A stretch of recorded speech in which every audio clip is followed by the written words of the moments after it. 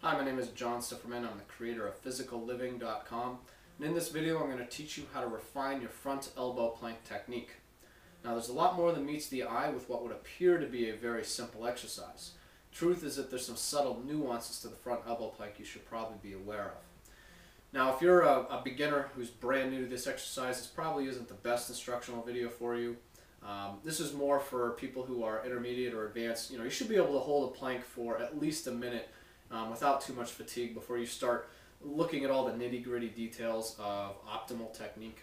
There's a lot of things that go into making a plank as efficient as possible, and you might want to just start by looking at a picture and trying to model this until you can hold it for a minute. And once you can hold it for a minute, come back and start thinking about integrating all these components to make it more efficient.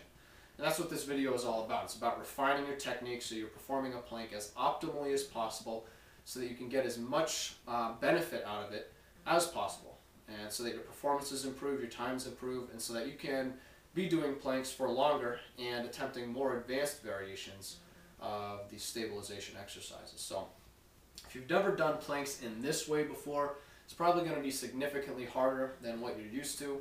That's just because it's a new exercise with a learning curve, and everything's awkward the first time. That's okay.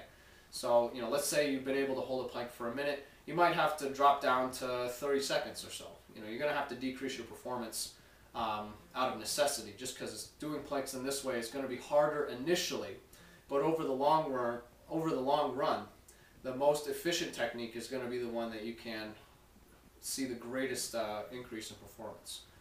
So practicing with a foundation of good technique is it's really the only way to mastery over an exercise, even an exercise as simple or seemingly as simple as the front elbow plank. So several components that go into it. I'm going to walk you through one by one. Please follow along so you can internalize them.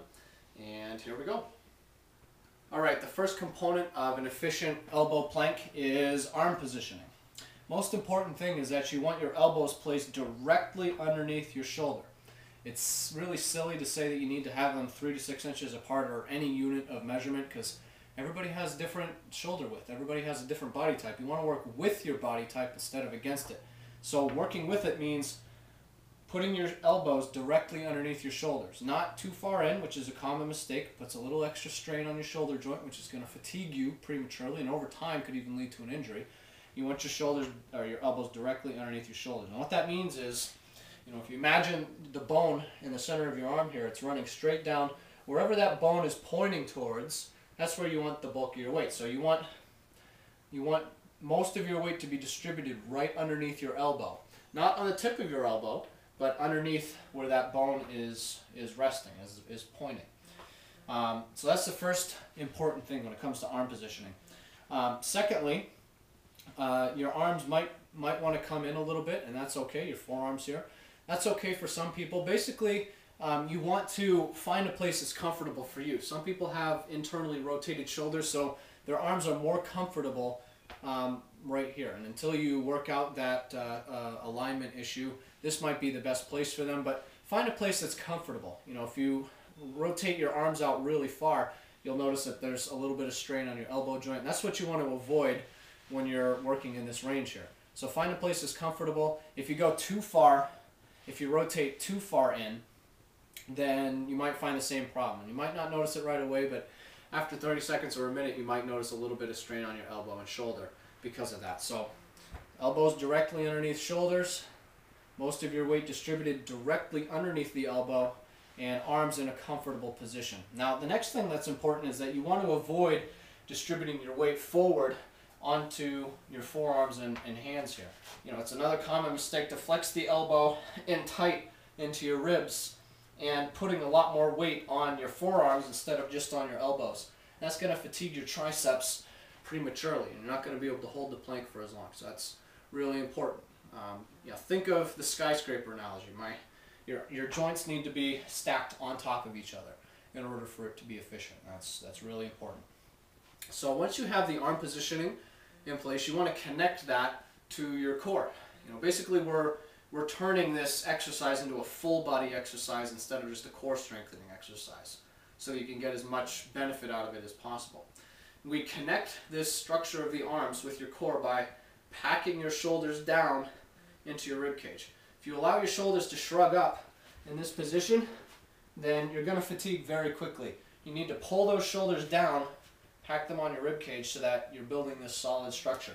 You're connecting your arms into your core with shoulder packing. You do that just by driving your shoulders straight down. If you want to practice, if you've never done shoulder pack before, you just hold your arms at length and pull your shoulders down, reaching your fingertips down on the outsides of your thighs towards the outsides of your knees. And you want to model that with your elbows up. It might be a little bit challenging for you at first if you've never done it before, but it's really important. Over the long run, you'll become a lot more efficient if you practice it this way. So you do that just in the plank position. After you have your arm positioning in place, pull the shoulders down onto your rib cage and try to avoid flexing your elbows at the same time, which you will be tempted to do. But we'll get into a strategy for avoiding that in a minute. Once you have arm positioning and shoulder packed down, you want to start thinking about your spinal alignment. Basically, you want to avoid anything but a neutral spine. So you want to avoid craning your neck back to look at a clock on the wall. You want to avoid a rounded upper back or lower back or your butt way too high in the ground. You want this fairly neutral spine that is lengthening in both directions. So I'm lengthening with my crown in one direction and reaching with my tailbone in the other direction. So if you imagine your spine like a string of pearls, it's lengthening in both directions. That's a neutral spine. That's what we want to go for. We want to avoid any permutation of spinal alignment. A long spine is a strong spine. That's really important. Once you have the spinal alignment down, you want to be thinking about a combination of core activation with hip recruitment. What that means is activating these muscles in your core musculature, your abs, your obliques, and timing that in combination with a powerful glute contraction. You don't need to be doing an all-out effort with either of these. You just want to be activating the muscles to tie everything together so that there isn't a section of your body that is just completely relaxed. I mean, you want to relax everything that is not necessary to complete the exercise, but in the elbow plank, these are the muscles that are really the prime movers. Your glute muscles, and in this exercise, your abs. These are what we're primarily working. So you want to contract these a little bit, contract your glutes a little bit, which is going to rotate your pelvis underneath a little bit. This little bit of a tailbone tuck, I'm exaggerating a little bit, but it's going to look like this when you're in the front elbow plank. So you contract your abs, contract your glutes, and that's basically what it looks like. And that's, if you've never done that in a plank before, it's probably going to make it significantly harder than what you're used to. Because a lot of people just try to balance on four limbs when they're in the plank. They're not used to making this into a stabilization exercise. It's just a how long can I survive here, instead of how much work can I do here in as much time as possible. So you have arm positioning, you have shoulder pack, you have the spinal alignment, the spine lengthening in two directions. You have that abdominal contraction with the co-contraction of the glute muscles that tucks the tailbone underneath slightly. After that, you want to start thinking about leg drive. And you want to balance your leg drive with the weight distribution, 50% on your arms and 50% on your legs. So you don't want to be too far forward on your arms because you're going to fatigue, obviously. You don't want to be too far back on your legs. And if you've got all these components in place already, then you're going to avoid that. But now is the time when you start thinking about 50% of my weight on my arms, 50% of my weight on my legs. But leg drive isn't just about balancing, like I said. You're distributing your weight, you're distributing your force production. And with leg drive, you're contracting your quad muscles, which, these muscles on the fronts of your thighs here, and that extends your knees, locks your knees out, and drives your heels backwards with that contraction. And that's leg drive, and you're balancing on your ball of foot. Now, if you've never done planks in this way before, this last part is probably going to be the trickiest. But this is where you tie it all together. This is where you truly make it into a full body exercise. You're basically turning your body into an arch, just like in architecture. And so your arms are pushing in one direction and your legs are pushing in the opposite direction. So essentially you're pushing your body together to keep your core supported. Now, what does that look like? It's hard to demonstrate visually what this looks like, but if you imagine that I was on ice, now I'm on a very slippery surface, the pressure that I'm exerting with my arms is forward. So if I was on ice, my arms would slide forward because I'm pushing this way with my elbow. Same thing with my feet. If I'm on ice, I'm pushing backwards to counterbalance that force production of my arms. So my feet would slide back behind me. So it's that force production that holds the body together, holds it up. And as you get more advanced, if you want to add more weight, that's what you're going to need to do to support your lower back. And if you're having trouble getting this, you can put a